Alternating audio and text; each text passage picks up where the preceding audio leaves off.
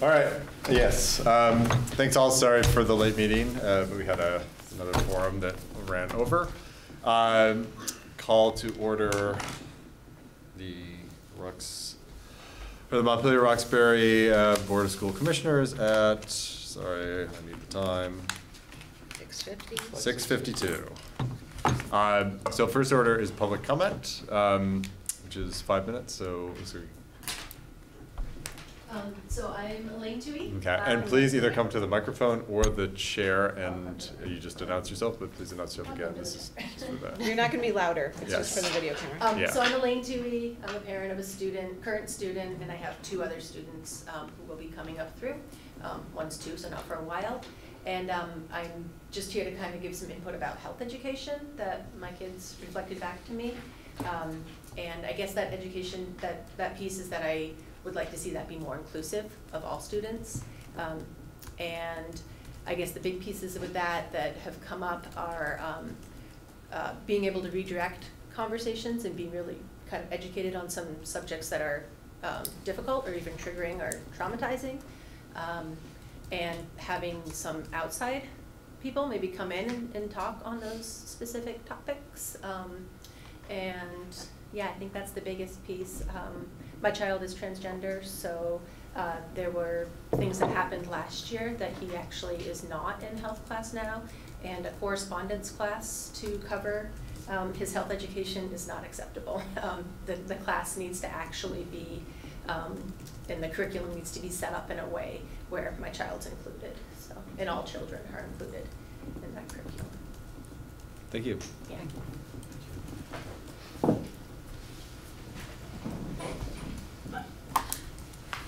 Hi, I'm Mara Iverson. I also live in Montpelier, and I also wanted to chat about health education. My focus is mainly that sex education in the Montpelier School District really needs a lot of things. It could use some review, it could use some thinking about whether more educators are necessary, whether they're trained to offer appropriate information.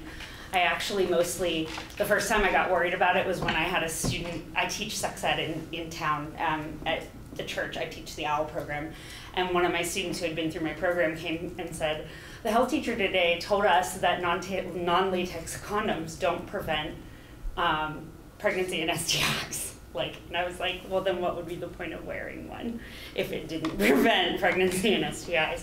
And so I was like, what are you learning at school if that seemed concerning to me? So that's I'd really be interested in having a deeper conversation about what we could do to enhance, broaden, deepen sex education in Montpelier School District. Thanks. Great. Thank you both. Thank you both. So you know that's a topic on our agenda for that yeah. upcoming time. Yeah, we are going to continue discussions about it. Is there a timeline or a when or a... It will certainly appear on the agenda. We haven't set any timeline. I think we're likely going to do it in the in the guise of making sure we promote equity on a gender and basis. And great. Did you figure out how to find the agenda? We did. We figured out that cell phones don't access all of your agendas, so that's good to know. That is good to know. We both have access to different information, and neither of us have access to all of it. Huh. Okay. Huh. Well, that's a bug. Yeah. Let's fix that. We'll figure that out. We'll look into that. It's all accessible through Google Drive, right? I'd have to look. Isn't that where everything is? The Is that where you want? Like, No, we're on your agenda. website, and you can't scroll over to the board packets on mine, so I didn't know there were board packets. And then on hers, you can see the board packets, but they stop at December. I can see all the way to the end of the year. I just can't see all the way over. So it's just really fast. Interesting. Thank you for letting us know that. It's better than when you couldn't even get anything on your iPad. We've improved a little bit. Still a problem. Who's this guy? I'm not sworn in. You haven't sworn in yet? We're still in public comment I then. thought about it before this second. You can do it by phone, you know. You can? Yeah, and I think you're supposed to do it before your term's up. All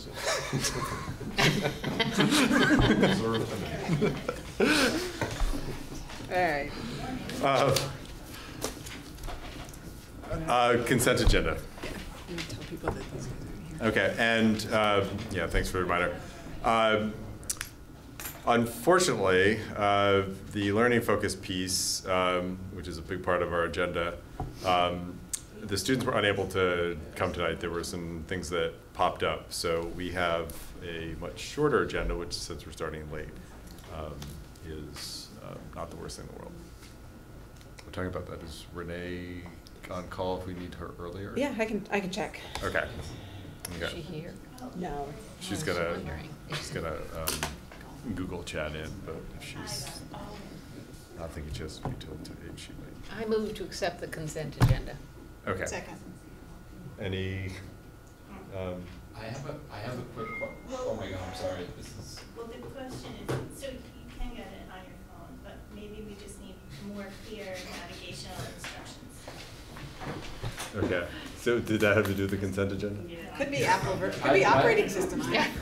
Yeah, well, to address that, I noticed that it wouldn't scroll up. Anyways, it doesn't matter. Okay. It can be dealt with outside this. I did have Cool. a question about the Consent consent agenda. agenda. It was something related to the superintendent's report, which is the unified basketball team. Okay, so do you want to remove that from the? Yes. Okay. So let's make a motion to. Just Do I to ask, remove just ask something? a question, or we don't even need to remove it. We can approve it, and I just would like to ask a question. Afterwards? Yeah, that's fine. Right. Can We we held do a that? discussion after the motion is approved to accept the consent agenda. There's So time for we discussion. can discuss after, So, after we approve? Yeah, it's, Okay. my after vote you doesn't hinge make the on- motion, after you make the motion to accept, is there any more discussion? And then, after the Okay. discussion is over, we would accept. Even for consent agenda, thought you couldn't do the that whole for- point was you can't discuss consent agenda. Yeah, well, let's just pull that and approve without that item, and then we'll discuss it. I Did amend my folks see motion that to. Heather sent out a different distribution list this afternoon, just adding Yes. Roxbury Village School? Yeah. I So saw it. I amend my motion to say that, I'd like to make a motion to approve the consent agenda, taking out the superintendent's report and noting that the list of where agendas and warnings are different than was in the packet. Does that make sense? Yes. Yes. That's fine. Second. All those in favor? Aye. Any opposed? Okay, your question. This will be very brief. The unified basketball team. Yes. Is that Montpelier and U32? Is that a combined sports team? We have some students from U32 on that team, yes. Okay. Matt McLean's son Noah is on it, as well as Carolyn Canari's daughter is on it. So, yeah, we often share things with U32 when they don't offer, So or we don't offer. that's great, because that kind of dovetails into my question. It doesn't need to be addressed for next time. Maybe this summer it can be addressed, but a question that I've received numerous questions about, well, how are we sharing resources with U32? Are we operating in silos? Do we share? Are there opportunities to leverage economies of scale and offer enhanced programming? And I know we are doing that in some Yeah, the places. quick answer is yes. So when U32, I'm sorry if I cut you off, but No, U32 offers something that we don't, for instance, football, then Montpelier students can try out for that team. And when Montpelier offers something that U32 doesn't, debate, then U32 students can join us. How about with academic programming? We don't have as much sharing going on with academic programming. So I guess a question, and I don't know how difficult. Have had, but the schedules don't. Yeah, it's hard. It gets Okay. a little more difficult when you're talking about classes, in-house classes. So it's primarily for extracurriculars Yes. where Yes. we're seeing this. Would it be possible at some point to just get an outline of where we are sharing those resources? Is that Yeah. something that would be onerous? No. Okay. Because that would just, I think, help inform the discussion about this, because it's something that regularly comes up. But thanks. Like I said, wasn't going to impact my vote on this. So should I make a motion to approve the superintendent's report? Yes. I'll second that. All those in favor? Aye. Any opposed? Great. I can also say, well, just the last little bit, the final, Heather, you know this, the final unified basketball game is next Tuesday, the 11th at 3:30. It's a great time to come and cheer on the kids. So Thursday. So if anybody can come, then please come on over. I'll take your picture and tweet it out. Yeah, but it's a good time. It's a good time. Great. So next is board business. The first item, when we put our merger agreement together, there was a typo, a couple of digits on a statutory reference in a cut and paste job did not get removed. So the articles of merger between Roxbury and Montpelier reference a statute that does not exist. And were the specifics in the packet? I don't remember. Yeah, Yeah, Heather there printed were. out she just printed out the Okay. emails with it. Yeah. So we talked to Pietro. He said the simplest way to kind of cross the i's and dot the t's on this was just to have the board recognize and approve that that was a typographical error and that there's a correction to that error. It was like And section yeah. 55 and it's Truly printed the as like only- section 5536. Right, the So glad we only had those lawyers. change for the public is that it's just a number that It's was just a number. incorrect. Yeah, So they're exactly. not changing any substance, you're just changing the number to reflect the actual number. Exactly. It is a cut and paste mistake.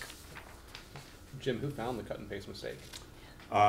Steve Steve Dale, who was the Right. He was just Oh, going back Jim, and reading the just, old. he was going Just nightly fun. reading, For fun? you know? Yeah. He says it has been brought to my attention. I don't know. I don't know who brought it to his attention. Yes. I was curious. Maybe I think it could have been someone at detail-oriented person. the SBA or So, you know, maybe he had a family member that was having some problems sleeping and Decided to read the Yeah. merger agreement again. so if we could have a vote on making that change, So we need a motion. we need a motion. Um, That's what I meant to say. Do we need a motion that's this full thing that Steve said at the bottom? I mean, I'll read that if that's what we need to do. Sure. Might It's as just well. kind of long. Yeah. All right, I will move that as follows. So, the Articles of Agreement were approved by the electorate of the Montpelier Roxbury Public Schools in spring 2017. In March 2019, we were informed of a typographical error in Article 11. The original approved article specified that in the new district, the vote on the, quote, annual budget and public questions shall be conducted by Australian ballot pursuant to 17 VSA Chapter 5513B, close quote. There is no Chapter 5513B. The intent of that wording was to simply read pursuant to 17 VSA Chapter 55. That typo is hereby corrected by vote of the Montpelier Roxbury School District Board. Article 11 is modified to read, the Unified District Board of School Directors shall propose annual budgets in accordance with 16 VSA Chapter 11. The vote on the annual budget and public questions shall be conducted by Australian ballot pursuant to 17 VSA Chapter 55. I'll second. All those in favor? Or any discussion? All those in favor? Aye. Any opposed? Great, we've done that. Next item is after-school discussion. I'll just open it. Can I just ask, who's gonna actually do it? I mean, someone has to actually do this now, right? Where is it filed? I don't know. We just thought I'd throw that out there. Good idea. Okay, sorry. That's a good question.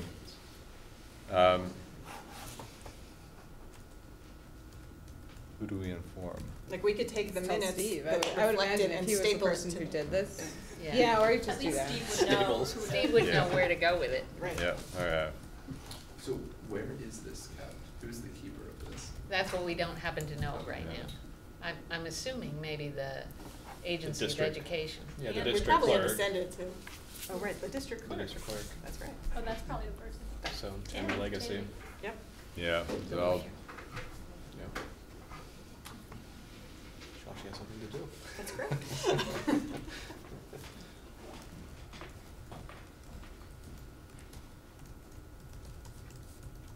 okay. So after school discussion, we've had quite a bit of progress on making a decision about what the after school programming will be next year, basically on the provider. As you know, back in, was it December? No, January. Back in January, we tasked and appointed a committee to set up an RFP process where we would take in bids and that the committee would work with Libby on advising her about a decision. That committee has been formed. I want to thank all the members, including Bridget, but also we have a couple community members, Christine Zaki, Rebecca Copans, Cassie Wilner, Sam Brondike, who's a student representative, and then Ryan Harity, the principal of UES, and Matt Roy, the vice principal at MSMS, have also participated in the committee. We've received, the committee worked to set out some parameters, put together the RFP. We sent it out, we received 4 proposals, one from CC, which is the existing provider, and is an entity of Washington Central Supervisory Union. One from the After School Collaborative, which is doing business known as Part 2, which is a for-profit provider that provides after-school services for a lot of schools in Chittenden County, that's looking to expand into Washington County. The Y, which actually does programming nationally, but they have a pretty vigorous program in Vermont, and they provide throughout the state, including to our neighbors in Waterbury and Barry, and the Montpelier Rec Department. We passed out, we're weighing costs, we're weighing capacity, we're weighing kind of all the factors that we put together. But a piece I wanted to talk about, or want Libby to talk about, in addition to the proposals, is as we make a decision, there's kind of 2 components to after-school care. There's the license component, which is regulated by the state, which most of the UES programming falls into. As you start to get to the older grades, we have a lot more what we call enrichment programming, which is somewhat like co-curricular, but a little different. It's the more segment programming that oftentimes focuses on an activity, mountain biking, a sport, woodworking, etc., that's not licensed. That programming right now, a lot of that programming is provided by the current provider and funded through a combination of fees, subsidy from the district, and then revenue that's generated from the licensed programming, particularly at Union Elementary School. That's a critical piece of our after-school care. We did not ask for the RFPs to include that. We asked the RFPs only to include the licensed portion. 3 of the RFPs only included the licensed portion. 1 of the RFPs also included the non-licensed after-school portion, so the committee's trying to consider it with that in mind. But what we want to do with the non-licensed enrichment program, we obviously want that to continue. It's very popular. It does great things for kids. We want it to continue along the value lines that it currently exists, and with as much continuity as possible. But we also want to think about chances to really expand and stabilize that, and also fix some issues we've had. For instance, there's just been some issues with transportation and doing that legally in a way that meets demand.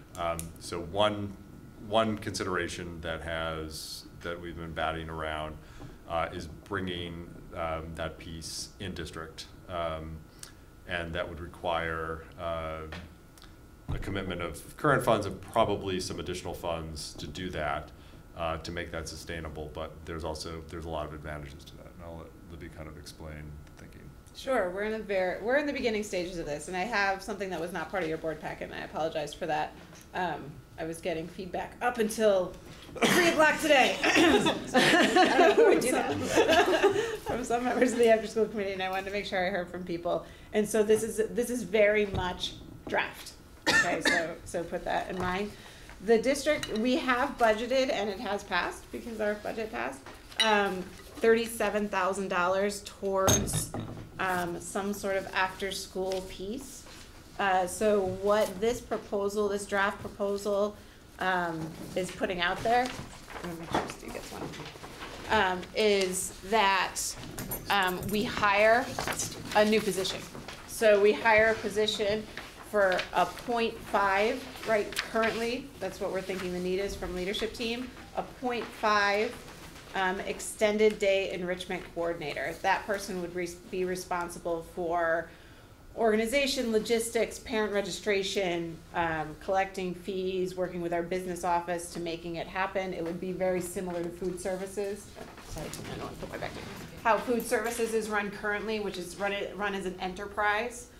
So we would add an additional enterprise, and I'm actually happy Grant is not in the room because he starts to choke up a little bit when I suggest that, but because from him at his end it's a little difficult, but we can do that. We already have it in place with food services. So that position would be collecting the funds. They'd be going out in the community to find community partnerships, surveying students to find out what their likes and dislikes and what they really want for club-like activities.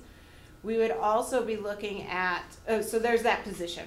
So I'll separate that first. That's what I'm proposing for the board. I believe that the $37,000 would cover a 0.5 position under the AFSCME contract. We're also looking at these club activities being, we'd ask parents to contribute as they do now in a very low cost way. So that cost would also help provide sustainability to that position as well as increase our capacity over time. So one of the pieces that we really are looking at is to have licensed engaged childcare from K through 6 offered to our students, and then starting with lots of engaging activities as part of that process. So they're not just sitting there doing coloring pages, right? Provided by someone else. Contracted out, yes. Contracted by somebody else. They would be responsible through work with our principals and our community around what engaging club-like activities that would require. Then when students move into 7th grade, they move into more enrichment, extended day, not licensed choice activities that we offer multiple, very similar to what we have now, except it's more sustainable because it'd be through a district lens. We'd be able to protect it and to move forward with increasing our capacity.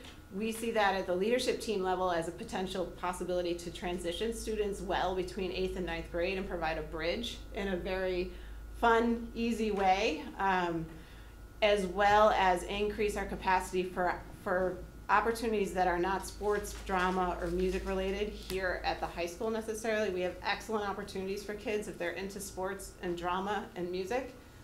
If you're not into those 3 things, then we have less opportunity here at the high school. We're also very cognizant. I've been talking to Dave Bennett quite a bit, who is a person who's been doing this work at the high school. Both he and I are very concerned with overscheduled, highly involved kids, and so providing opportunities to let go of some of that and work with anxiety, which is huge, with our overscheduled, highly functioning kids. As well as provide opportunities for kids who just aren't into sports and aren't into drama, but still want to have a group to work on leadership skills and develop themselves and working with people without a screen in their face. So Dave and I have been talking quite a bit about that, and I also feel as Renee comes on in a little bit, that's an excellent project for a new principal to take on here at the high school to help vision and build that program. So back to the position is key because it allows us to sustain, build, and grow from where we are now. Questions, Andrew? How is that money currently being used? Currently, it is given to CC to offset the cost at MSMS. And Tina?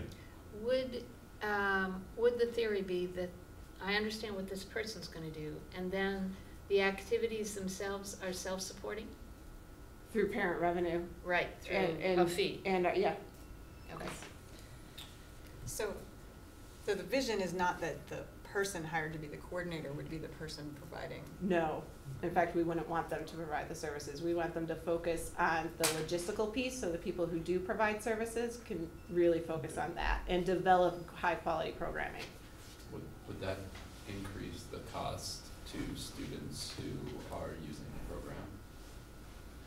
I don't envision that happening. We haven't gone through like cost structure and people, we're not at that stage yet. We're just not there yet, but I don't envision that happening. But the disbursement to CC, it wasn't that direct as this is going to offset the cost to our students by this percentage. Is that No, correct? we don't have that information. It just went to a general fund at Washington Central. We sent a check to Washington Central in $18,000 increments twice a year. So we don't, so Andrew, because I know you're gonna ask, when I look at budget sheets from the current Community Connections program, I can't tell where that money goes. Mm-hmm. It goes into Washington Central's pot. Yeah, my overarching concern in asking that question is that I think an after-school program is in the community and public good, and and I think the idea of a hybrid payment model, what we have right now, fees for those who use it, but those fees being brought down by contributions from the community, I think is a pretty healthy model. Mm-hmm. And I just want to ensure that we continue with that Yeah. general model and aren't putting too much of the cost and too much of that financial burden on those families who Right. rely on these Right. services. No, I agree with you. And that's where we want to go as well. That's the idea that we want to make happen. Michelle? So it says under the, you just explained that the halftime person would be sort of an administrative position rather than not working directly with kids.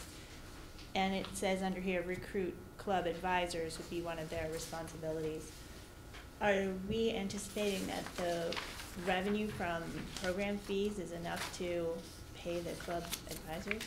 I think, so that's the piece that we have to think about with cost structure still. We're not there yet.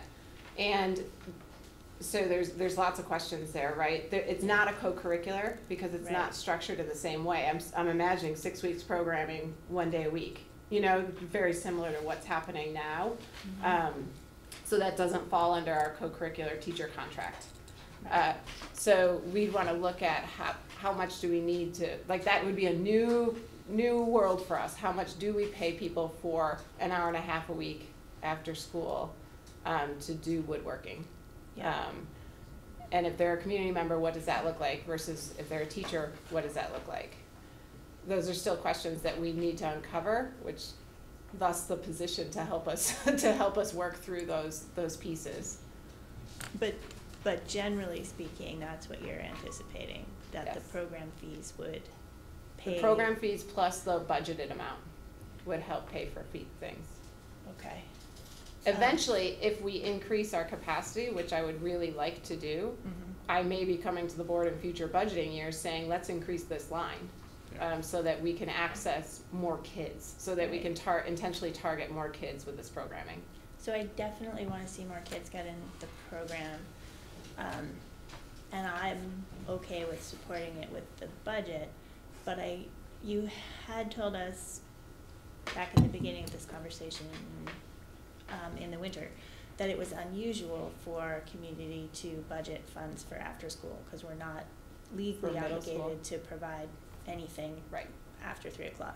For middle school, yes, you're right. So, but we had asked that question of the Vermont After School Association. Did we get any further information from them as to whether there are other districts that subsidize? Did we ask Cassie that specifically? I've talked to her, we can ask it more specifically. My understanding is there are some districts that do some sort of.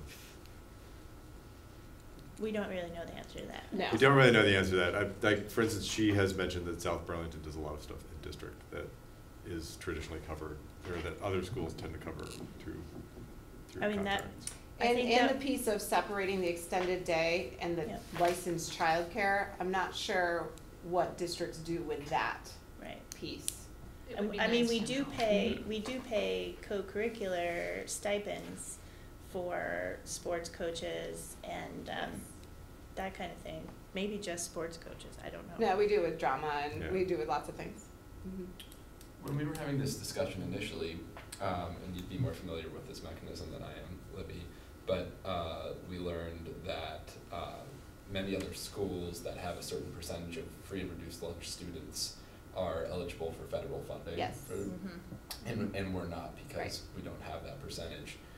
So my perspective on this is because we're not, those students that do come from disadvantaged socioeconomic background shouldn't be penalized as a result for having lesser For living in a more percentage wealthier of- place, Yeah, yeah. exactly.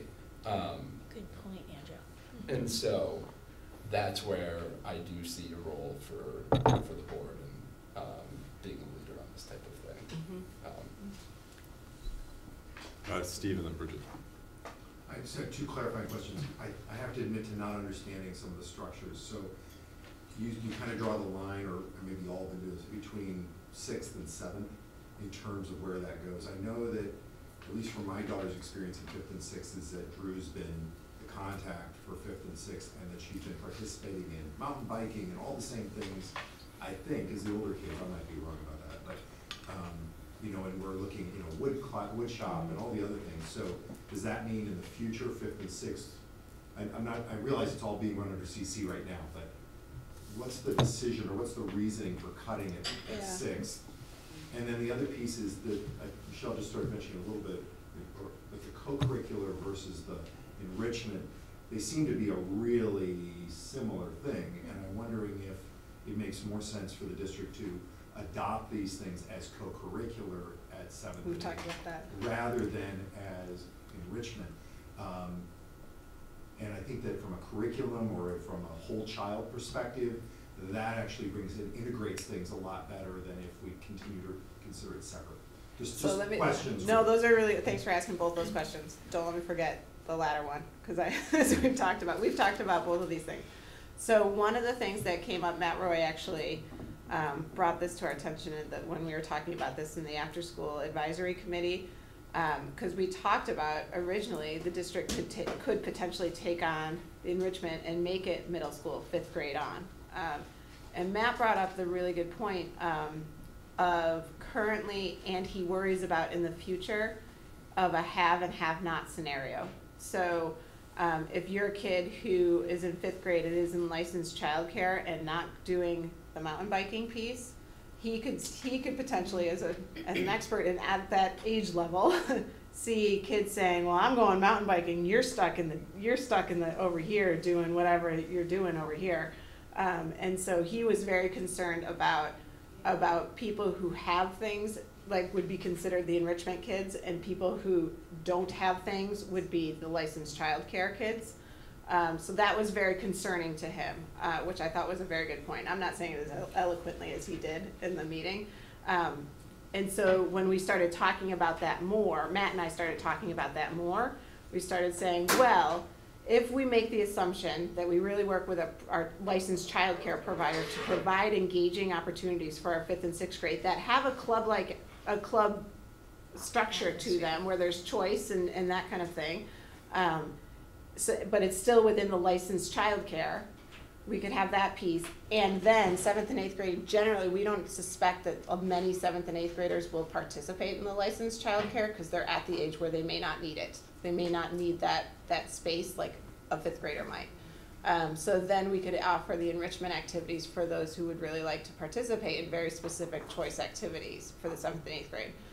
Nothing's set in stone around that. That was our reasoning why. So that when I was talking to Matt, that was the reasoning why for that. The second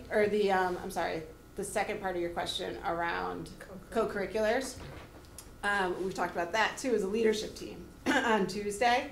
And some of the things that we were talking about is we could solely go that direction. And we talked about going that direction. We have way more flexibility if we don't.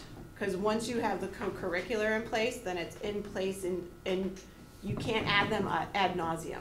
So if we have like quick 6-week bursts, that means we can change the program by year, like that one didn't go last year, let's try something else this year, and we can find, a community member comes in and says, hey, I wanna do a 6-week thing on oil painting, all of a sudden we can quickly make that happen.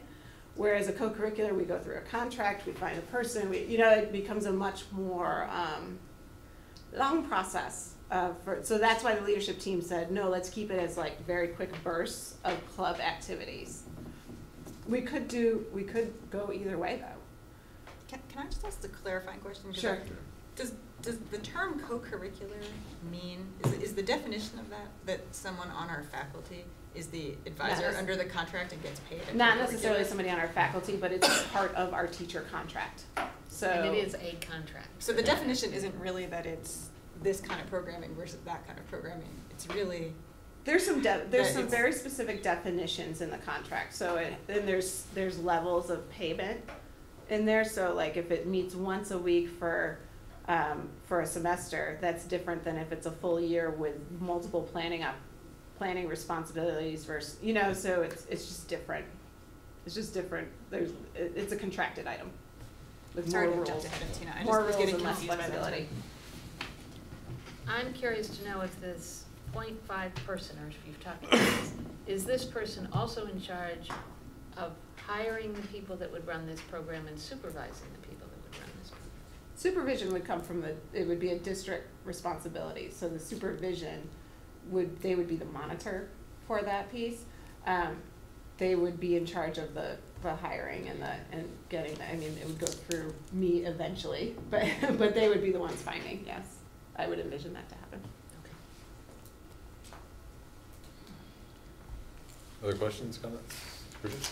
So, to follow up on the point that Steve was making about age,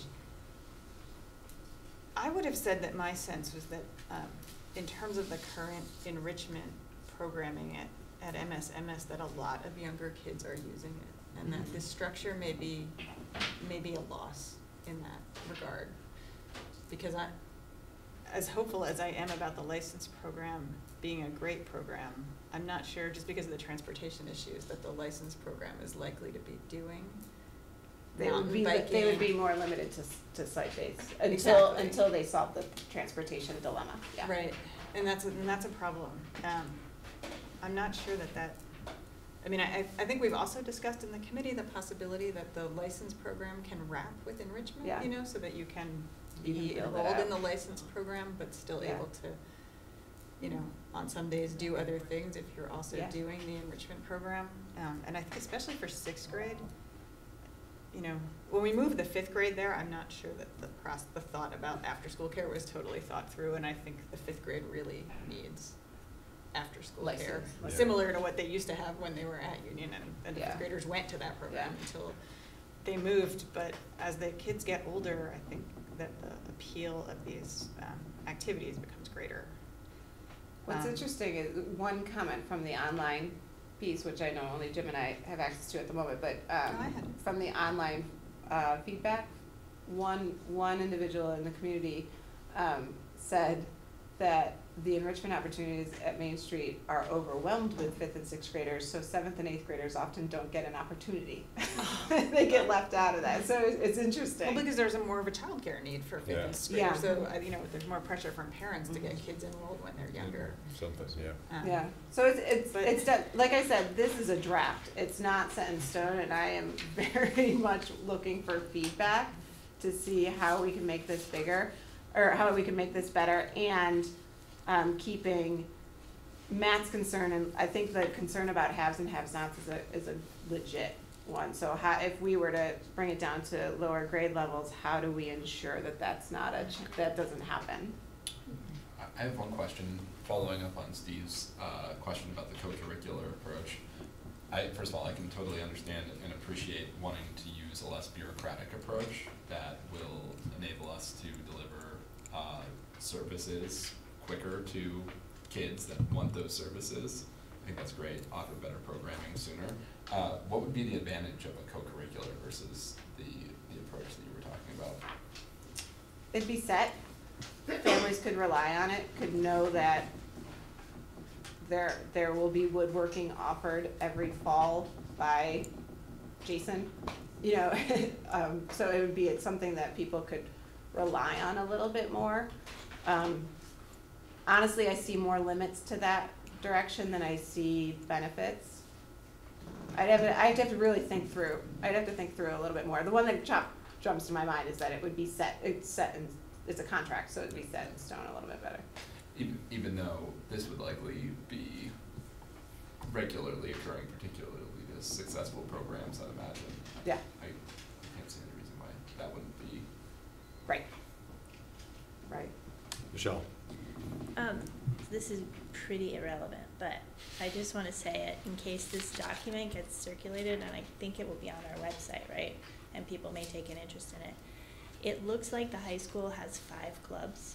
No, I know. And that's, I can tell you why that's like that. They're Sorry to like interrupt 3 you. times. No, I know. Today, Bridget gave me some really good feedback from the first draft. Okay. And one of them was, make sure that you put down, like, or List it would be what's really good available. for the board to know these are all the things that are offered right now. Yeah. So I was doing this at about 4:30 this afternoon, and so it was like quick off the top of my brain. And as I was doing it, I was thinking I need to share this with the principals so Yeah. that they can make sure that everything's on here. Yeah. And that's why that happened. Okay, just check it. So Yeah. before it gets circulated, We because will it's make gonna sure make us that look that like the piece- lamest high school there is. Maybe That's not the image we want to put No, out. it's just before because it's it was my posted, you could Yeah, look that we'll up make and sure see. that with that gets fixed. But that's the reason why, because Bridget had such good feedback, and I was like, oh, I want to get that in before tonight, and then it just didn't get totally in there. I think I saw Bridget. So, this issue of the co-curriculars versus the clubs, I did not fully understand the bureaucratic piece, for lack of a better word. But one of the things that I have been concerned about in terms of the after-school big picture at the middle school, and I think at the high school, although I'm less familiar with it there, is that it's very hard to understand the big picture and to understand how, like, the district is looking at it 30,000 feet. What are all the things that we're offering to kids, and how are they coordinated? Is it the right mix of offerings? Is it the right mix of sports and STEM and drama and music? Do we have, you know, are we hitting all the bases? What does it look like in terms of scheduling? Can you be on the soccer team and be in the jazz band at the same time? Like, how are we looking at that? Are we funding all of these things correctly? And how And many kids are in sports? How many Like, kids are in these things? if 2/3 of the students are in sports, maybe we only need after-school stuff for 1/3 of the kids. But if only 1/3 of the kids are in sports, then our after-school need might be a lot larger. Right. I would really prefer if we're, and I'm not sure this is enough money. I'm gonna do that. I think we should, it could, you know, 5 to 12 includes all of these things, so that there's, you know, these issues about, do we have a softball team and our kids going mountain biking are in the same conversation, and the same person is looking at it. And and I'll just finish where I was going with this, which is, we already budgeted this money, and we have repeatedly said, you know, I've heard Jim say it over and over again, and Libby, that we are committed to expanding this these offerings. But this is the money that has been used to budget what we currently have. And I think that it would be helpful to get a sense of the board of whether we're willing to commit to money out of the fund balance to expand this, so that we have the resources next year to start a really good program. And if they are self-sustaining, then we don't need to spend it, and that would be great, you know. But if they're not, that the district We can knows that pick the up. money is there, and it's available, so that we can fund it properly. Great, I think I was going to ask that question, So- but that's exactly what I'd love to know too. I would like to know what I would be funding, and I don't know that yet. So in other words, Libby has said this is the initial plan, and so what do we need, and how much more do we need in order to do it? And so Some real numbers. some real numbers Yeah. would be what I would want to know before Yeah. I said, sure, let's do it. I have nothing against it, Yeah. I just want to know Yeah. how much would it cost. This initial draft was to get the feelers out. Yeah. Yes. But we do need some real numbers. You're right. Yeah, no, And what is our timeline right now? Where are we in the process? So there's RFPs out for the licensed childcare piece. Right, so And we're going on site visits this week and next to 3 of the sites. We have a after-school advisory committee on Friday to talk about the feedback we just got from the public forum. We'd like so the committee will be giving me a recommendation by the end of this month, right, Jim? Yes. Yes. So we could make that decision around the licensed childcare piece. This piece would need to be in place by September. I mean, we'd need to have it by September. So I'm thinking that we'd want to, if we went this direction without new position, then we'd want to have that hire in July so they can get the ducks in a row that they need to get in a row. Yeah, and to echo and I think build on what Bridget said, I mean, I'd love to get a sense of, because I think as we make these decisions, it's going to be, probably a somewhat stepped process. But I also think it's very important that we hit next year with, the programming that kids need and the community wants. And part of that might, for the administration's part, mean building some of this out before we go through our budget process. So I think it would be good to have a sense of the board whether, assuming it stays within a reasonable limit, there's support for, if Libby says, boy, if we added another 25,000, we could really get to where we need to be and have something to build on. That's the type of thing where she wouldn't come and, put things in place and then have us say, well, hold on. So what are you looking for? Are you looking for, do we support what you've written, or are you looking for, gee, I wish I had another 25,000? I think we're looking for support of the concept, including support that if we can, if we can, if this is something that makes sense and 37,000's all that's needed to do it in a way that makes sense starting next year, and that'll make it stable for next year, and then we can have a conversation the year after about whether we want to add to it. Or if after running some of the numbers, it's 37 plus a little bit, but I kind of want to get an endorsement of the concept within this number, or, perhaps more, but not, a huge amount more, because the administration just has not, they've got some ballpark ideas, but they haven't sat down pen and paper with Grant and really ran through all the scenarios to come up with what it would look like to have the type of programming that kids need and that the community's gonna want next year. Got it, thank you. Steve, and then Andrew. I think there's so many fantastic reasons to do this. The 5th, 6th, though, kind of sticks a little here, because the problem is, as we move forward with licensing, we have to be really clear, I think, with what we want for those 5th, 6th under a licensing agreement, under agreement for the licensing kids, because I think that it's if we want to try to keep something of the quality that we've had, it can't shift towards that elementary model at all, really. What the kids running around in the gym at Union is very different than what a 6th grader or 5th grader is getting right now at the middle school. And I just want to be careful, because if we're going to split them and we're going to develop a vision for the enrichment, and we're going to contract out the licensed kids, we got to have definition about the 5, 6 as we do that. I think we can't put the cart before the horse on it. Right. Yeah, that's something we definitely can keep looking at. And just to be clear, our current situation handles 25 kids a day in a school of 350. So it's not the entire 5th and 6th grade that's being considered right now in any way, shape, or form. So we need to. So we want to make sure that's one of my main goals, is to increase opportunity for particularly our middle schoolers who need this type of work, need this type of group activity and structure. Yeah, and increase the number too. I mean, it would be great to get, more like 40-ish students at the middle school participating in that. And I think we do that by making exciting and accessible programming, and building on the exciting and accessible programming. Andrew. So I have a couple questions. The general vision for the coordinator that Bridget espoused just before, I love that general approach to coordination. If somebody is coming in do we right now as a district have that information available? Is anybody keeping that information? How many kids are enrolled in what?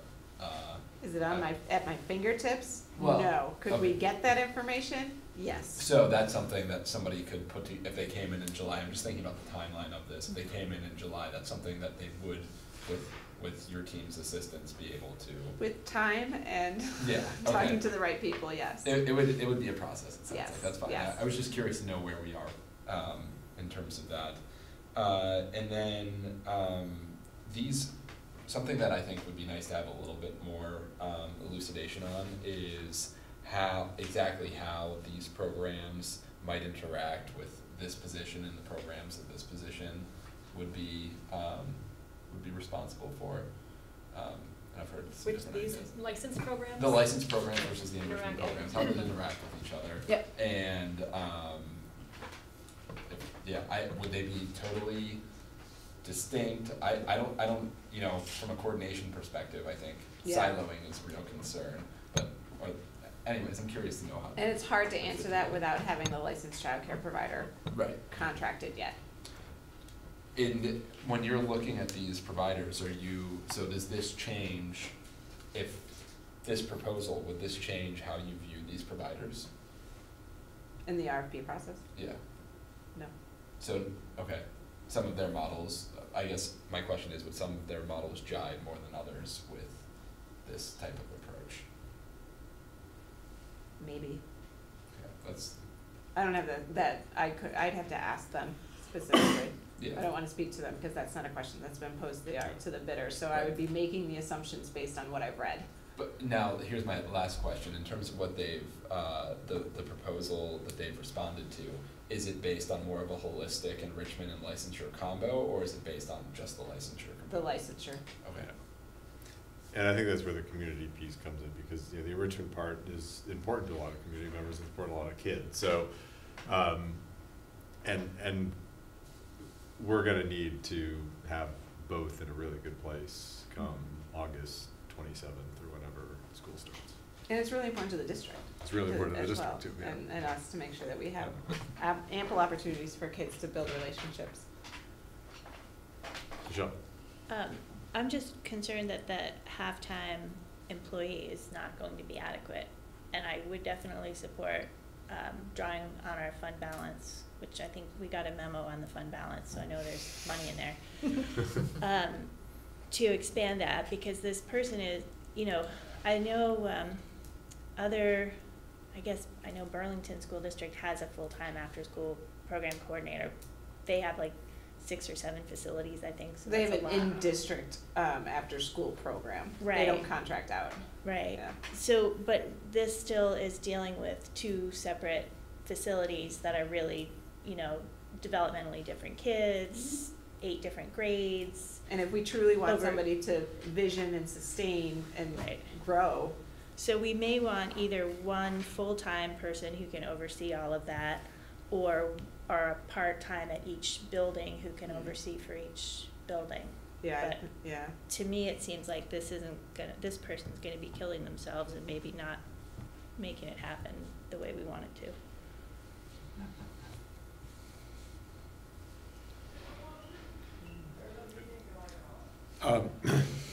More comments or questions? So I think this has been helpful in terms of giving some guidance as you Yes, steer through. yes, hard numbers, look at a couple different scenarios, work through some more age ranges. Yeah, but people are generally on board with this as a viable option and the possibility that it might cost a little more to do it right. It might not, but it might. I think for explaining to the community too, though, having that licensure component, like what we're proposing is this licensure provider would cover these grades, Yeah. this area, this enrichment coordinator would cover this, and so that it's very tangible for people. Yeah. And they understand exactly what's going on, I think is gonna be really important to this. Right, like we're providing childcare K-6, and then we're providing enrichment 5-12, and there's. Or maybe even just And a maybe little look- more basic, like these are the options your children have for after-school care, and here are the ways that, you can sign up and enroll. 'cause the thing is, there are terms like licensure out there. People Yeah. And I Yeah. think there's also a demand for enrichment K-12, and so I Yeah. think it's important Yes. that the message from the district not be that enrichment starts at some 7. grade level, whether it's 7, Yeah, it's- and Ryan and I were talking about that The as word well. childcare is not a great word for what we're doing in our schools. If we're doing it in our schools, it's expected that it have an educational value of some sort. Yep. And not that childcare doesn't, but I mean, you can see it already in, second, third, fourth grades, that these kids are looking for more advanced programs than they Definitely. get right now. Mhm. Yeah, no, I think we want to make it more interesting and more interactive and more enriching, whether it falls under enrichment or licensing for all kids, K through 12. We have also heard a demand, though, that it be reliable Yeah. and accessible and available in a. Exactly. And cover all Yeah. the parents at work, period. Yep. Right. Yeah. Right, No, for And those- available to more people. Yeah, Right. yeah, I mean, that's the basement upon which to build the house, but we need, Expand the availability, the reliability, the accessibility, and Yeah. then build, And the quality. and then Yep. quality and. Well, thank you all. I'll be working on this with the team, and we'll probably bring you another draft in the coming weeks. One final question. The state childcare subsidies that are Yep. broken out in the chart that we were just going over in the last forum, those do not apply to enrichment, is that correct? No, Just the those are licensure? for the license Okay, piece. Yeah, Libby, could the next draft have maybe more of a summary on expenses and all the numbers we've talked about tonight just seem so low to me to make this successful. And I'm sure the after-school committee has evaluated and reviewed and looked at things. I don't expect to go through all that again, but just maybe a better description of this is how much we've spent on, or community connections uses this much, or the Y would do that much, or just more of a We can do that to the history. best of our ability. I might not be able to bring you hard numbers. Right, like I'm not expecting it to be like to the penny, but it just, $37,000 just doesn't seem like it can possibly pull off what we're trying to do, and just maybe more justification for how we can make that happen. Well, people are paying for Similarly, this. Right, but how far is that gonna go? Like I You said, know, I haven't seen it, That's why I wanted right. to know too, right. it would be great, along with the number of kids participating in sports programs, to see our athletic program budget. Yeah. When 'Cause you were that- talking 'cause earlier, the I do know athletic that program is our strictly- extracurricular budget is spent, what did Grant tell us, 2/3 of it is spent about on 2/3 both is spent sports? on sports. Yeah. Of Our extracurricular budget. 2/3 is sports, yeah, Mhm. so are 2/3 of our kids doing sports? That's a And good question. That's a do good- kids pay a fee to do a sport? No. No. No. So it seems like there's some equity stuff going on too amidst It's the all of siloing this. thing, too. Yeah. You know, that like it's free to do a sport after school, but then it's gonna cost to do Yeah. different kind of activities. It's interesting. Well, and the sports budgeting is kind of mysterious too, because like the Nordic team doesn't have transportation in its budget. And I don't know how that decision was made, but They ski places. that good gets endurance pretty hectic every year trying to get kids to Nordic meets without a transportation budget. And, some sports, the uniform budget is the uniform, for their outfit is pretty non-existent. So how the budget is allocated among sports is, And I like your question about the number too, because sometimes we've supported a sport that has hardly anybody in it. I'd rather pay for the uniforms for the people that, we've got enough to field a team, for example, kind of thing. And that's been iffy in the past. Keep sending those sports questions, because I get a lot of them, and I now have a monthly meeting with Matt Link, because I was like, I need to meet, this is coming up a lot, so I need to learn more about how processes are done and stuff, so know that I just started a monthly meeting with Matt out of need and because of questions that I get around sports, so send them when you get them, send them my way for those kind of things, I don't know that. Mhm. I've never heard that before, so Mhm. that's just really good information as I'm continuing to learn all the nuggets and pieces of our district. But that our Nordic team doesn't have a, Transportation budget. Right, they have to drive. Or that people have different uniform budgets, that's strange to me, so. I think our Nordic team also has one member. I don't know, my kid did it.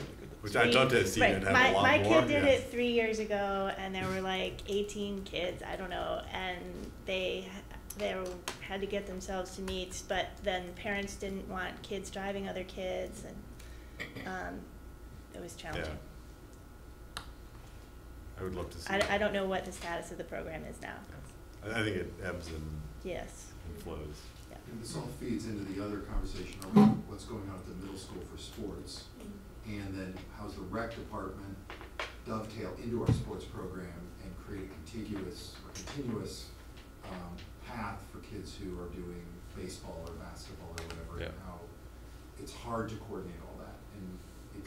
And we kind of, I'm not saying we're not doing a good job, I'm saying it's hard, and that it has to be reevaluated at some regular level to determine, you know, we've got this big cohort of softball players coming through all of a sudden, or frisbee, oops, that's not the word, disc players coming through. Ultimate, please, thank you. please. And, you know, I'm seeing them raising money for a club at the grocery store, but they're not really a sport, but they're the biggest group, or the girls volleyball team. Huge, right? And I was like, what? That's not a sport, no, it's a club. And, you know, it's so, I don't know how to do that, but it's, now we're talking about adding in the enrichment, which is sports often, it's mountain biking and hiking, and it's just not team sports. Actually, that's a good question, because in the past, haven't we not sort of competed with the rec department? If the rec department offered something, we didn't offer it if they were willing to offer it. I don't know how that works, but. It's not so much competition as continuity between the programs. Yeah. I don't think anyone's too worried about competition, it's more holes, I think. Well, I meant if the rec department offered it, we didn't, because we didn't have to, we offered something else, and so we should be cognizant of that when we're looking at the big picture. It's only 5-6, right? Yeah. Rec department ends at 6.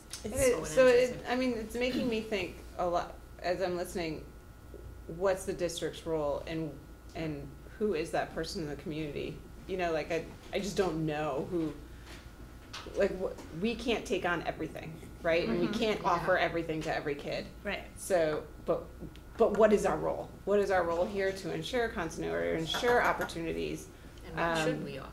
And what should we offer for opportunity? And I like the question posed earlier, is do we have an equal opportunity for multiple avenues for kids to pursue? Because I'm not sure we do. And that's a really good question for us to look at what we can control, but we can't control everything. And there is a responsibility from a community aspect to offer things to kids too. I actually have a meeting with Bill Fraser next week to talk about some of these ideas. Yes. So I think it's on somebody's mind over there at City Hall. Yeah, anyway.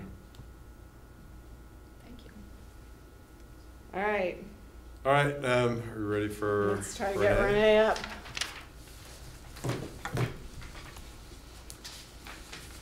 Maybe I'll go up to the screen. Yep. Oh, she's gonna be on the big screen? It's gonna be on, yeah.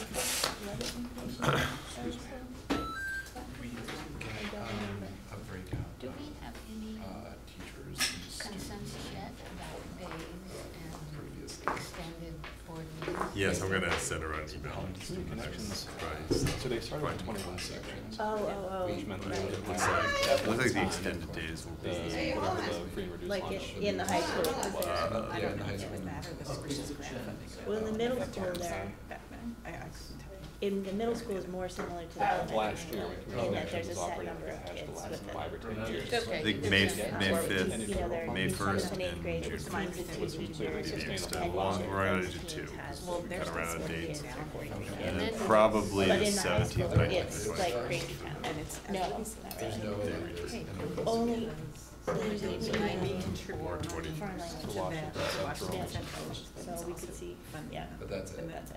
Oh, okay, so it really is all. And these the, are- I just have to look at all the music, responses and see which one of those days. music I mean, I didn't think used to be those so ones are elective, it used to be that everybody had to do a I band music. was thinking, They you band, don't have Becky's, I was so thinking, now there's band, orchestra chorus, and study I just wanted to say hi to Adam. Hi, how are you? It's Hi, my nice. name is. Adam. So that's what, that actually. These are everything we have. That's Obviously. 8 o'clock at night. Is that the whole meeting, for crying out loud?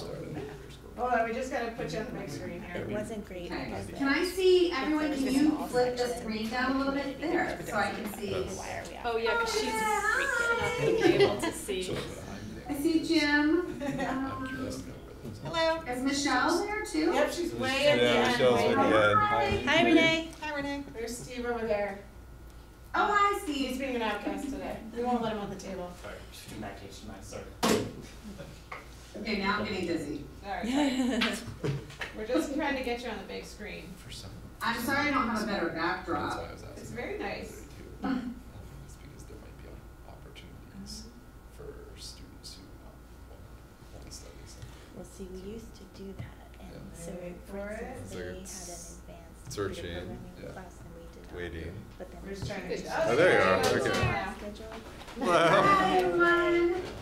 it's not. So, everyone, this is But also we Renee don't have the DeFore, who is going to be our new high school principal. And Jim and I thought it was a good idea for you all to see her and meet her. Yeah. Online. And ask any questions or anything you wish. Yeah, no, Hi, thank you. everyone. Hello, yeah, thank you, Renee, for taking some time to introduce yourself to the board. You've met me, I guess all the board members, I guess, can do a quick introduction, but very excited to have you coming on board.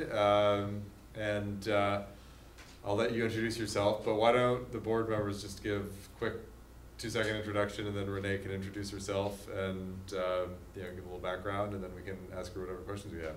Can You know hear me? Jim? Can you hear? Yeah, I Yeah. think so. Talk loud, use teacher voices. Yeah, so I'm Jim Murphy. I'm the board chair. I've been on the board for a while. I'm for my day job, I work for the National Wildlife Federation, doing legal and environmental advocacy. Tina.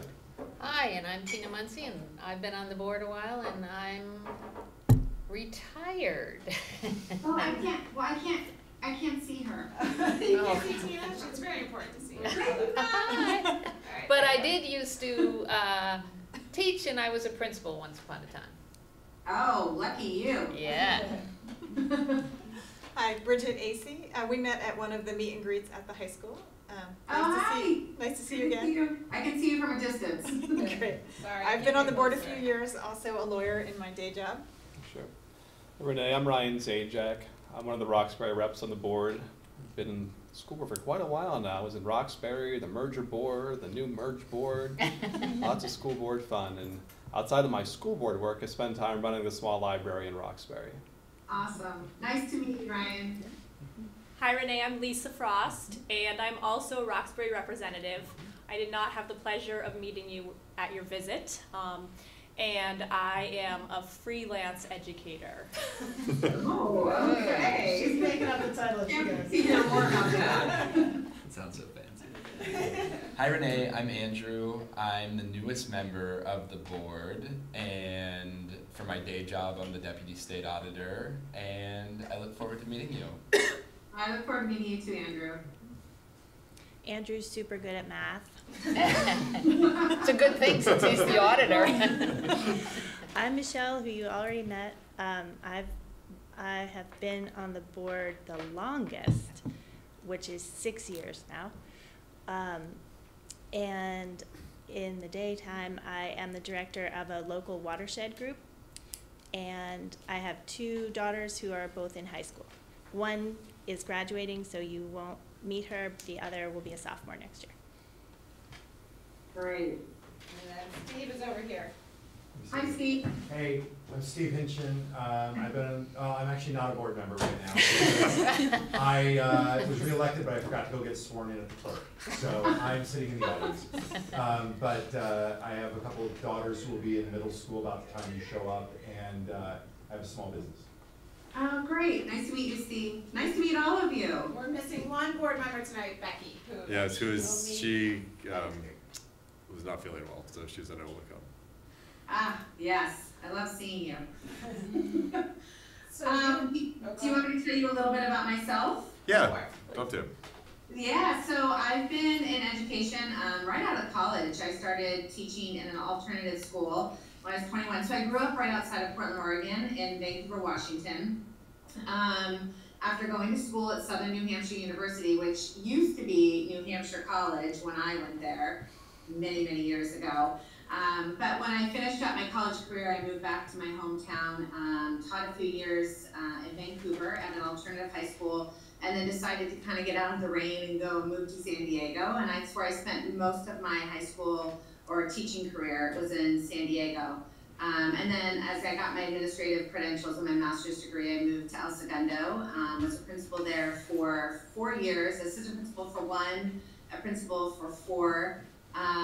There we became the first international baccalaureate school, actually the 3rd public school in all of Los Angeles County to become international baccalaureate. And then my father passed away in that time, and my mom, I'm an only child, and my mom moved to the East Coast to be back with her immediate family. So I wanted to be closer to her, but I did not want to be living in Philly or New York City. So I put my finger on the map and landed in Chicago, which was very similar in a lot of respects to where I grew up, kind of that Midwest culture. And then I spent 6 years in Lake Forest, working at a high achieving middle school. And now I'm here, and I am so excited to come to Montpelier. I have to tell you that when I saw the job description, and then after I came there, I'm just even more excited about all the work that's being done there. I think one of the things that's been most important to me as I've gone through this whole process is not only to find a place where I feel like my strengths can be utilized, but also a place where I feel like I can learn from the work that's already been done. And that certainly is the case at Montpelier High School. It just is being done there is phenomenal. I was really excited when I initially saw the job description. I was so excited to see the work that was being done there as far as personalized learning plans, the flexible pathways to graduation, the work on equity and equality. There's just so many wonderful things happening there. And then to come there and then see it all kind of come to life with the students and the staff and the parents and some of the board members that were there. It was just a phenomenal experience. So I am really looking forward to coming there. And in fact, I'm coming there next weekend to find my place. So it's getting exciting and being very real. Do you all have questions? Yeah, questions for Renee? I would be I'm just interested, and I realize you're just getting into this, but interested to hear about the transition, you know, how you interact with the outgoing principal and the team here as part of transitioning into the job. So Bridget asked about transition. Could you hear her? Yeah. Do you want to start, or do you want me to start? Yeah, I can start. Okay. Mike and I have already been in contact with one another, so when I'm there, unfortunately I'm coming on the last day before spring break, which is an awesome time to show up and see how great things are at the school. So Mike and I will have a chance to just touch base then, but he is going to be around the following week, so he and I are going to have some time to connect that following Monday, just kind of one-on-one. And then I'm planning to be up there in June, so I'm planning to get a place probably June 1st, and then kind of sporadically spend some time within the school, just kind of transitioning a little bit and kind of getting a feel for things with Mike, with the staff members, and with the students as well. So looking forward to that. And then Libby, you can add whatever your thoughts are. No, you added on. So Mike is very open to making sure this transition is as smooth as possible. So yeah, they've already connected. We have plans for her to just walk around with him and really see the school through his eyes, because it's unique, his perspective. And then the beautiful thing also, I don't even know if you know this, but Mike's new position is right down the road. And one of his roles is working with new principals to the position, as mentors and things like that. So Renee, I don't even think we've talked about this yet, but principals who are new to buildings in Vermont, there's a state law that we get you a mentor and all of that. So Mike is now in charge of attaching mentors to new principals. So we got it in there to get you a good one. Mike be my mentor. Yeah, I know, right? I don't know if you want that, but yeah, so we have that plan already starting, and so McCreath is making it very easy. Excellent. Excellent. Any other questions for Renee?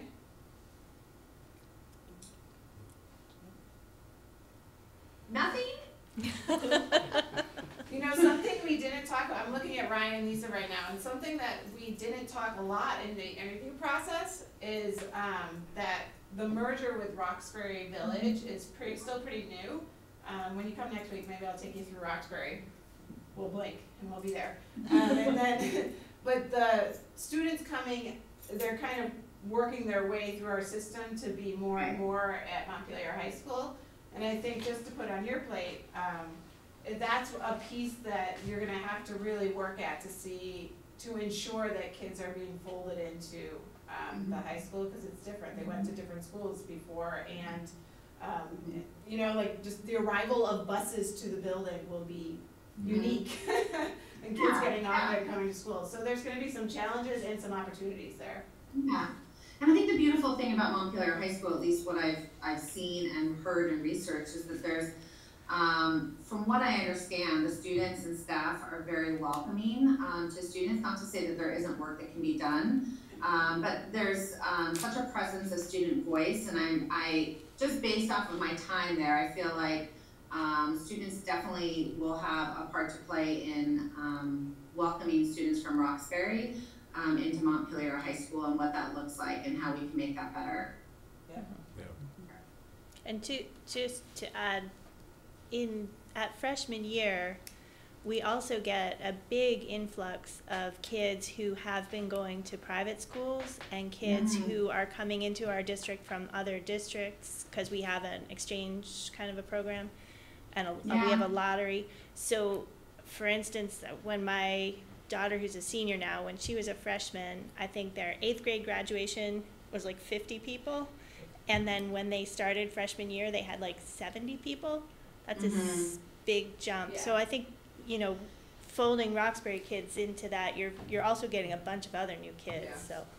Yeah, and I think coming from other districts and coming from areas like Chicago and San Diego and whatnot, you know, I think conversations like that and looking at those numbers, and does it make sense for us to do something, and I don't know what's currently being done. Is there a freshman transition? If not, you know, is that something that we can look at as to how our students transition into the high school? Just speaking of those private school students and students from Roxbury, how can we get them more connected from day one? It could definitely be stronger. Your eyes on the freshmen. We do have a transition program run by students mainly who take control of it, and correct me if I'm wrong, it's pretty cool to see, because I saw it for the first time this year. So it'd be nice to have other fresh eyes on it to say, how can we do that? If we need to do it better, how do we? Or it's pretty rocking right now. Great. Any other questions for her? Thank you, Renee. Yeah, thank you. I'm so excited to know you virtually, and soon we'll meet each other in person. And I'm looking forward to it. All right, thanks for taking the time tonight. We appreciate thank you. it. Thanks. Bye, Good luck guys. with the transition. And Never mind.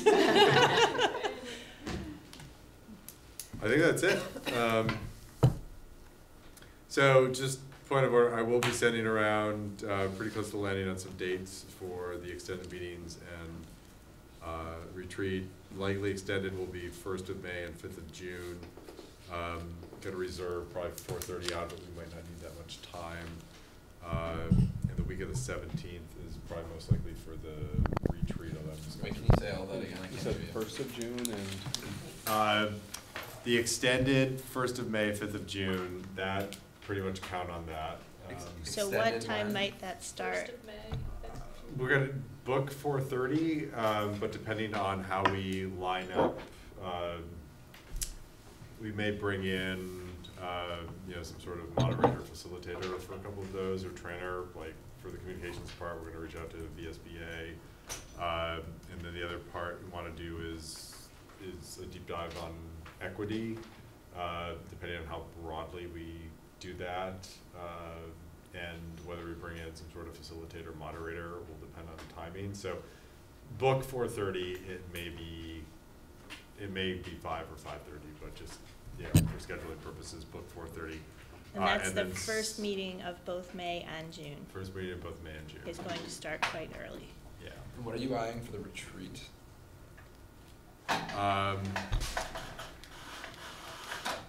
week of the 17th, June 17th. June 17th. So I'll weigh in on that. There are some days there that I won't be able. Oh, actually, maybe it might work out. It seemed to be a good week for folks. And technically, it's not a retreat. It's an extended meeting. It's an Just a extended big meeting, meeting. yes. We can't It's have an extended We on-site don't have meeting. retreats. So the week of the 17th, We can call it if we whatever have we any want, it's just still a preferences public. that week, if we have any preferences for days that week. Did you fill out the Google? I know that the Tuesday and Thursday don't work for Libby, so we're really talking about 17th, 19th, or 21st. 17th, 19th. For And I just wanted a full to- day, right? For a full day. And I just wanted to comb through people's answers and see if there were any of those days that, I don't recall any of them being off the charts, but I, before I picked a date, wanted to finalize it.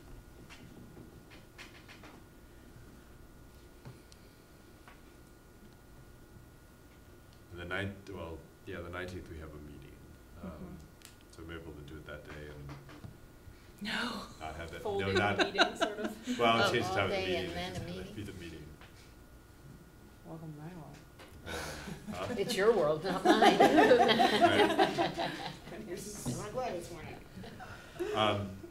All right, I think we have a motion to adjourn and a little early, or I move to adjourn. Second. second. All in favor? Aye. Any opposed? Great, thanks all.